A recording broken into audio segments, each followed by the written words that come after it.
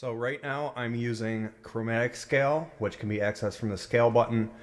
It's just right here. It's the only one that I use. All these are different scales. I just use that one because these are the white keys on a keyboard and these are the black ones. So synth 1 set to a bass preset. Synth 2 is set to a lead. So pretty much, first off, let's look into gate, and that's this button right here. Now, gating is pretty much you just tell each note how long you want it to hold. If you don't have anything by default, if you press gate and then you select something, that's set to 1, so is that one. So if you want it to be longer, let's say you want this to extend 1, 2, 3, 3 more. So you just press that, 1, 2, 3. So this goes along like 1 through 8, 9 through 16. So if you can, the longest you can hold a note is 16 steps. So that's pretty much it. So let's say we want to figure out something like so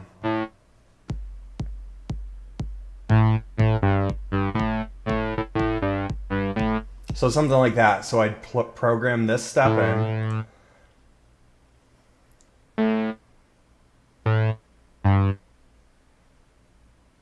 I might have messed up, so I'm just checking this. Okay, dun, dun, dun, dun, dun. Right here. You kind of like, you can figure out when the next step is just by playing to like a simple drum beat like I had there. So there it is. Okay, so let's say we want this first note to be extended just 2 here. So press gate, hold down the step, boom. Now you obviously hear that note's being held. Let's do the same down here.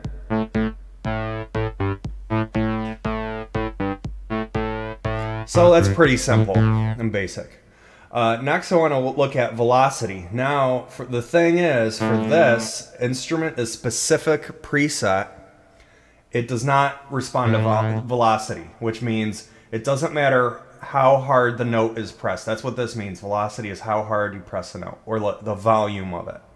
So, like that, if I put it to 1, it sounds just as loud. So, let's say this is a different preset. This is on the lead.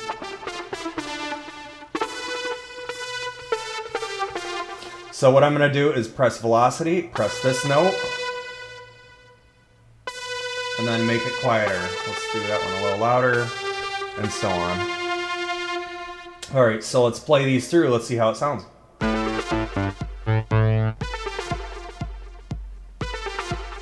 Let's make this one even more subtle.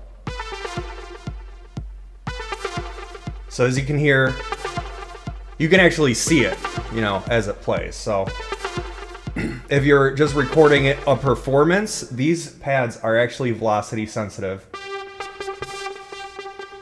So depending on how hard you hit it, it will record the velocity. So that's pretty basic. So now from here, I'm just going to add a line here with the bass. Okay, so I just recorded that. Now what I want to look into is showing you transposing. The first method is built into Circuit. And all you have to do is press the scale button again, and you'll see this up here. This again is set to chromatic. So right now this is on the C root note. So pretty much if you press any of these, it's going to go up or down. It'll transpose both synth lines. So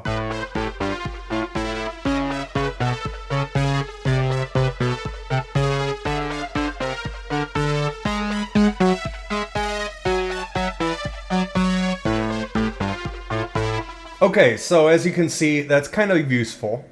But what if you wanted to create patterns with variations that are independent of each other in synths? So I'll show you first off something else you can do. What I'm going to do is duplicate the bass line. And what that did is made a copy of it.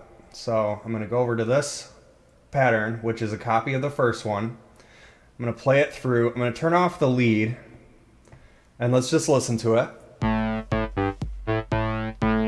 Okay, so since this is pattern 2, what I want to do is do a variation. So what you can do with Transpose for now, I actually have requested Transpose in the step sequencer for quite some time. Hopefully they'll make the update. But what you can do now easily is if you hold down Shift Octave up or down, what that does is transpose the entire step up 1 octave. So as you can hear, I can go lower and lower. So that's kind of cool. But what if you want to go up a step like you do in this, except just in this pattern? There's a way to do this. So let's say I want this note to be up here now. So something like that. So here's what you do. Now, pay attention. This first note has gate 3. So what you have to do if you want to change a note, this is manually transposing, okay? So if you want to change the note, what you do is hold down the step, make sure it's held down first, press the new note, and then remove the old note. What this does is preserve the gate and velocity. So if you don't do this, I'm going to show what that is too. But first off, we're just going to change all the notes to this.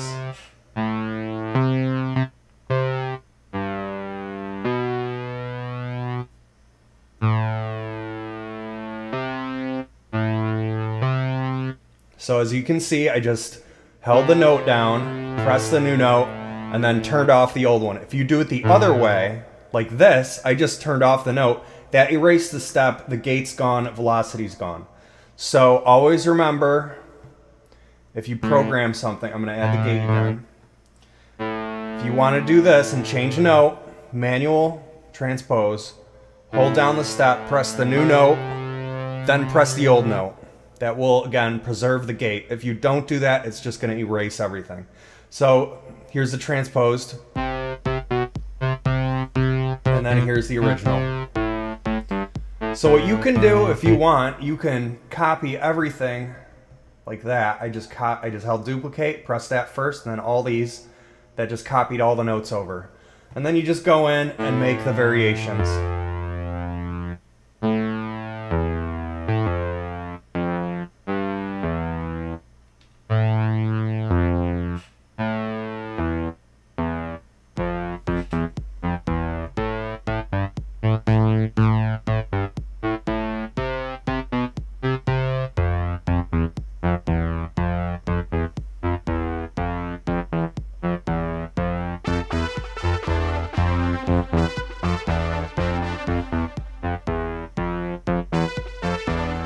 So yeah, that's pretty much it. And again, if you want to change the octave really easily, make sure you're on the right synth and then shift octave up or down.